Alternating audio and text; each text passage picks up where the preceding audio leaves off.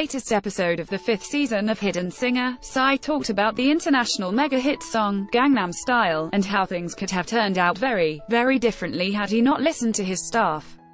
Upon discussing the song, now with 3.1 billion views, PSY explained he didn't know what YouTube was at the time.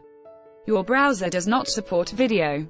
Back then, I actually didn't know what YouTube was, so when the people working with me suggested to upload the music video there, I wasn't so sure. PSY didn't think sharing the music video on a global platform like YouTube was a good idea.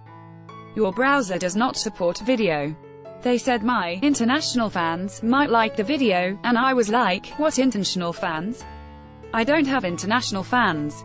I was worried it might not get any views and it would be embarrassing. PSY ad choices advertising in red invented by PSY continued to reject the idea of releasing Gangnam Style music video on YouTube, but the staff fought back hard. Your browser does not support video. So I told the staff not to put it on YouTube. They insisted though, saying that it would be funny and could do well. Finally agreed and forgot about it from then on. Within a month, all of what has happened did happen. PSY, Gangnam Style, made it to Billboard's top 10 as the first Korean song to do so, and it stayed on the chart as. Composer Kim Hyung-SEOK added that post-PSY and Gangnam Style, it has become a lot easier for Korean composers, producers, and artists to work and collaborate with talent from all around the world. Your browser does not support video. For me personally, it was hard to work with global stars in the previous years. After PSY went big with Gangnam Style, though, I had people from outside Korea contact me first.